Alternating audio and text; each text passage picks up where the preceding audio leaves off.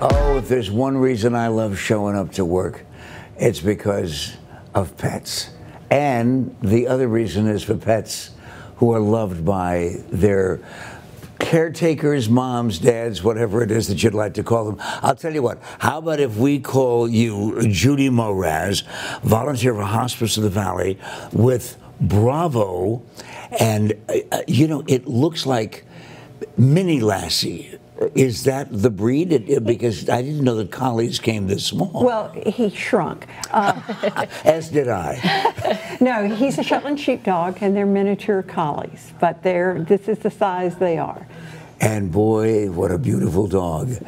And what a good-looking Beth. Why, thank you. Beth Ivins, another volunteer with Riley. And tell me about Riley other than the Irish origin.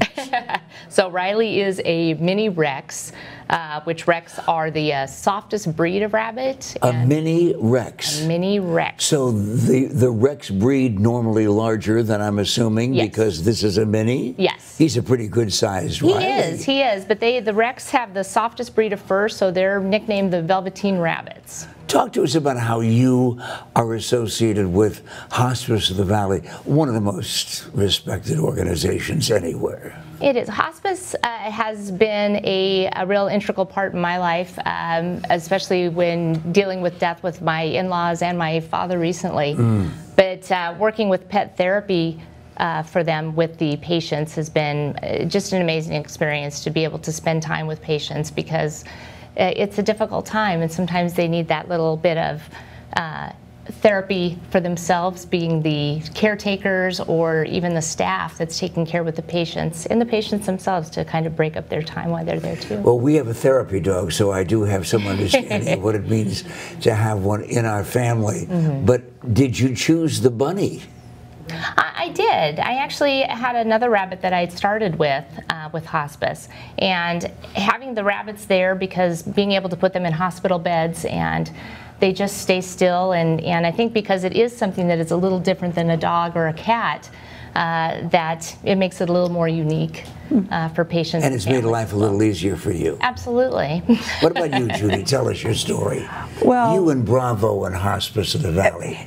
Well, I knew that Hospice was an extraordinary organization. I had seen the service it provided, and also knew that dogs have a quality of healing and of connectedness with people in pain. And so it's when I retired and when I got Bravo, it was just time to do this calling.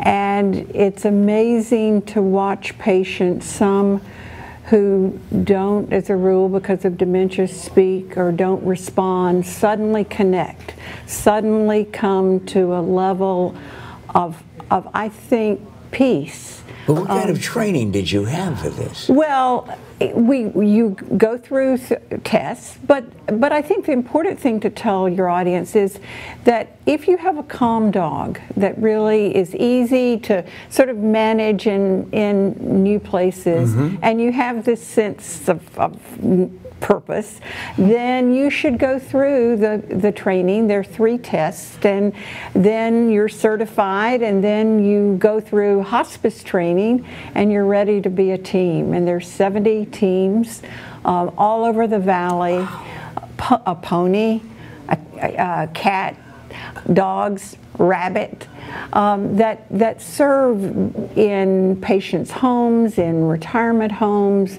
you know, and it is magic. Beth, before we have to say goodbye to all 4 of you, please tell our audience how they can get involved. I think by anyone that wanted to do a pet therapy, be a pet therapy team, you would contact Hospice of the Valley, and they would be able to get you in contact with Pet Connections, which is where they do all of the training with hospice. Hospice of the Valley, not for profit, for fuzzy animals.